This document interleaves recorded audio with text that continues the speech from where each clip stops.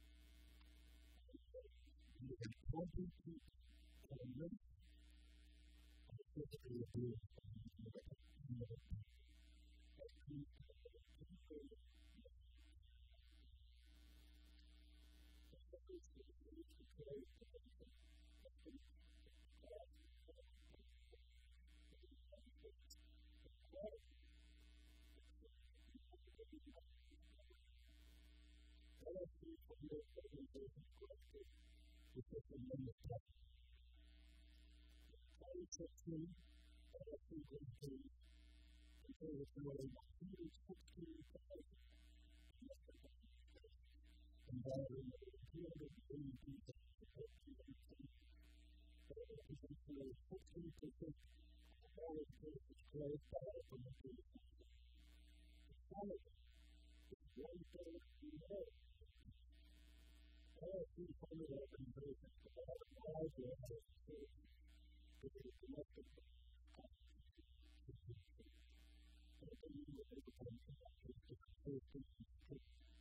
but some of the most important and vital work on companies to do is ensuring best practice, collaborating with others, and then also national network and design, but removing any encouraging powers to this aspect. And so the whole is the panel, and it will reflect the good, and it will hold for the situation. This team has got this important to keep the acceptable to help co-promote the access to Civil Legal Services Caucus, to support the committee, citizens, and committee, representatives of the committee,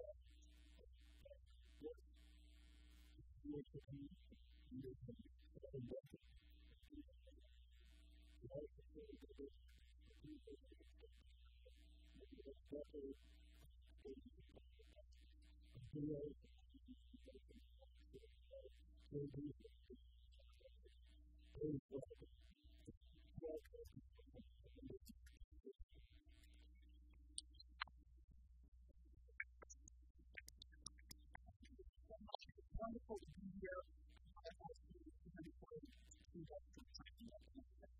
So very excited. It's great to see your panel here with me. Because I just wanted to focus on everyone's main place for the education. So there's some of you may focus on this issue, but some you may be hearing about these things for the first time. So if they're practitioners in criminal courts for many, many decades, and many of you at the time, I have seen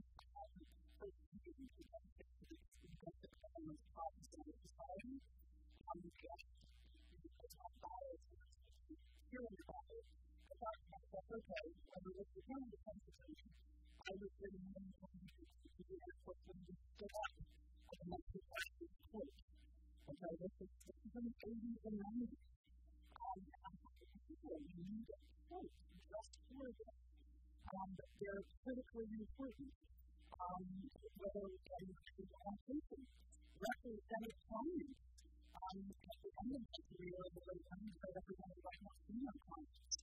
Than most other women in the court clinical entities. But on occasion, I went with them because they have crisis times, sometimes at the hands of their abuser, but they're committing crimes because of their abuser. And I went with them to follow up protectively. And I thought to myself, okay, I'm putting that line with the client, but we're following protectively, and it's not that easy. And this was in the 90s. But I really didn't see the part of this problem for any context. I saw that it was very, very hard to impose concepts of the coding and the access to the services concept. But many of you may have understood a woman will be on college at least 7 times, which is on college. The abuse seriously in that 7 times a week before she leaves the book. Okay? So think about that. Being beat up, raped by your district partner, spouse, what have you. And it's not just women, it's men as well. All the women are 5% usually in the position. But men can be oppressed. You don't see that often in the courts, often there's a little bit more to protect their support. But I just want you to know that the challenges that woman I'm looking to take with depression. think about when she finally decides to leave. Why didn't she leave before? Okay? Why didn't she leave before the second, third, fourth, or fifth time after she got in there? After she made it to school with the black eye and everyone's looking to stay kind of nice. Okay? People around kind of know when you're a victim. But don't say anything because there's such a stigma. Because she's too worried about where she's going to go. She's too worried about what housing she and her children are going to have. She's too worried to leave because she doesn't know what is the health insurance going to be when she leaves and if the kids get sick or if she gets sick. She's too worried about the credit card bill which is probably going to be and a lot of different scenarios. So she can't afford that opinion. To go and help her with these things. And that's why civil legal services, that's why preventing legal advice is so critical and important. And you're just quite frankly finding out those resources to do it. Even though you're arguing for coordination with the legal services that's funded, but also trying to make sure that other legal services, other different services, preventing services that are Supreme Court retire about things to participate in. I think it's critically important that lawyers need to respect in many ways. All of these things are critically important. They're tough for the lawyers who work on these cases, but they are helping the court. And so how do you walk through this movement of the case? You walk through this movement. Okay. I just want you to know that for those, if there are people contemplating law school, it is something that in our professional career, you're obligated to have obligation to perform for those services. And I would submit that this is with domestic violence. It's far more pervasive than anyone wants to admit. And all officers we know will have done in this situation themselves. That's sort of what we all the young people that often start the baby to be violent. Usually doesn't start with, we got married and then we do stuff. There are actually signs of that. And the other thing that you may not know is that with respect to the perpetrators, it is often formally that one man could be up in an abusive household and watch the behavior of his subject. That is the most common, that's one of the most common scenarios. And so it's about breaking that cycle, which is so difficult and it's so critically important about saving lives and how to really put the kind of money.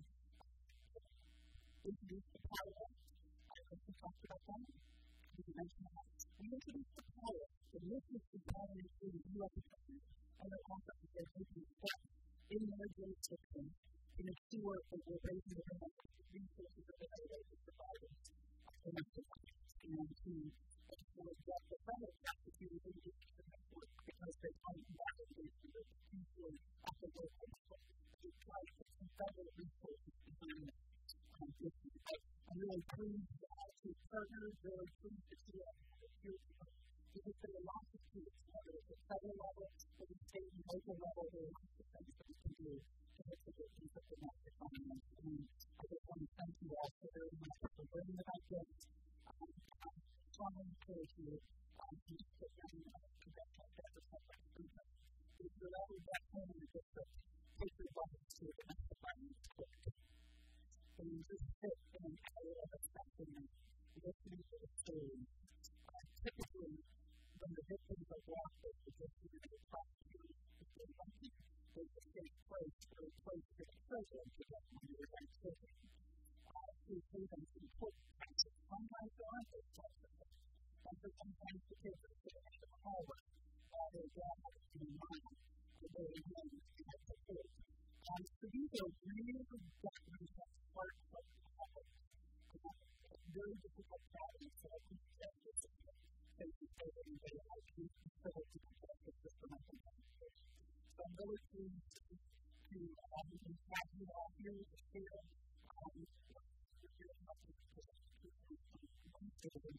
have been a leader in the arena for decades, and we're pleased to have you all here. Thank you very much. Thanks for being here.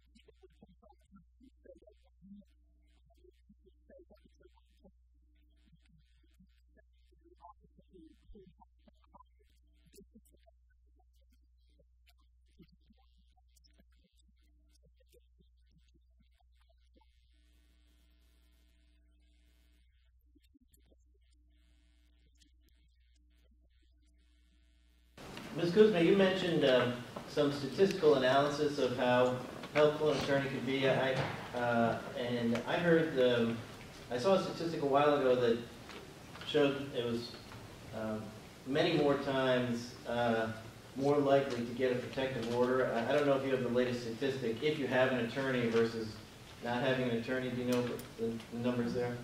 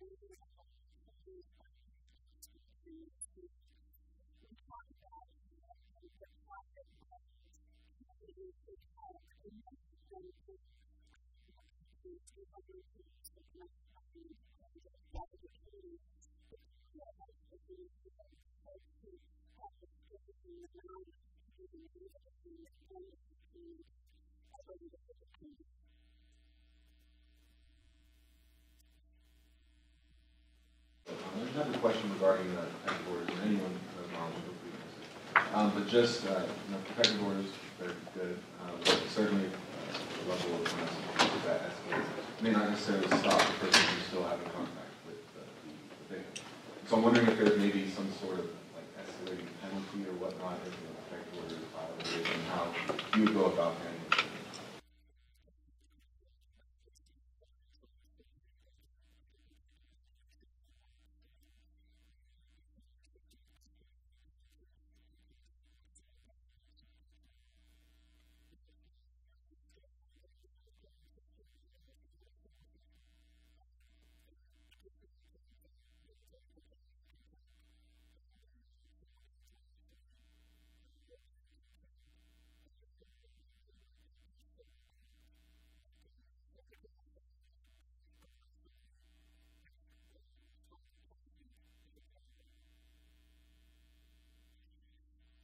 When did you guys talk about a little bit more about how the programs are funded? Because I was reading through this, and each state has their own little offices, and so those are grantees that they get from the government. They get money. So how is that money allocated to each state?